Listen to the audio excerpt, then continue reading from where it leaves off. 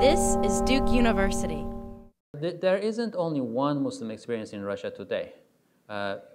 One can think of at least three categories. One is the Volga-Ural region, Tatars and Bashkirs. The other is the North Caucasus, Chechens, Dagestanis, and so on and so forth. The third is the immigrant Muslims. The Volga-Ural Muslims, as I mentioned, were incorporated into the Russian, Soviet, again Russian context in the 16th century. They had long struggles with this, but they came to terms with it in the late 18th century. They take their presence, most of them take their presence in Russia for granted and try to move forward from there.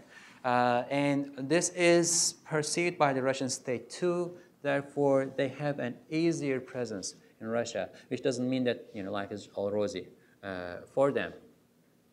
In the early 1990s, post-Soviet period, they were able to keep close to 90% of the taxes collected from their regions in their regions and invested.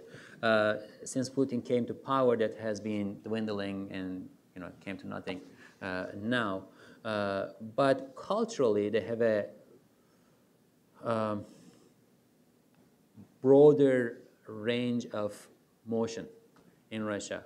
The North Caucasus, on the other hand, was incorporated into Russia in the mid-19th century after about 70 years of resistance, and North Caucasians never came to terms with their presence in the Russian states, and the Russian state never came to terms with their presence in their state.